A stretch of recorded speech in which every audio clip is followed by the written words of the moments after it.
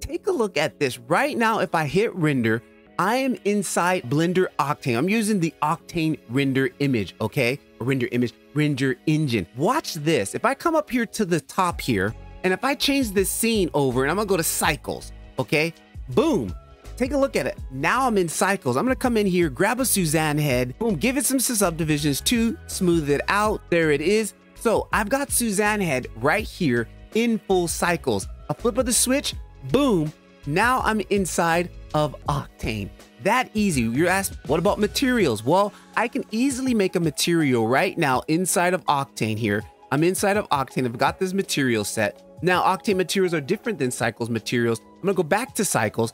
Let's say we started with Cycles, right? And I've got this material here on Cycles, just a standard diffuse material, right? Nothing special. There it is. But check this out. If I go back to Cycles, and then I literally come over here, and I'm gonna load in the Cycles material inside of Octane. Here is the Cycles material loaded into Octane. And if I go ahead and literally just hit N on my keyboard, I get this menu here, Octane Tools. I click that down. I want to convert this to an Octane material. Boom, click on that. Boom, check it out. It's converted. It's that easy. Future me, that plugin that I was using, Octane Tools, is currently not working properly inside of the 4.2 update, but there is a workaround. Octane does come stock with a standard version. If I click on here, we zoom in here, let me show you.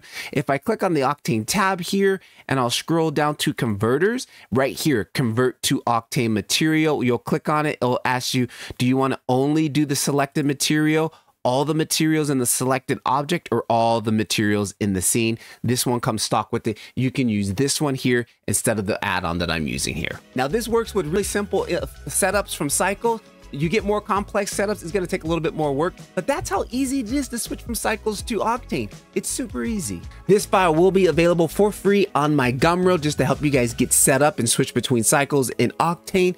Also, if you're new about Blender Octane, take a look at this video here where I break down the principal BFD versus the Octane Universal and see which one do you like.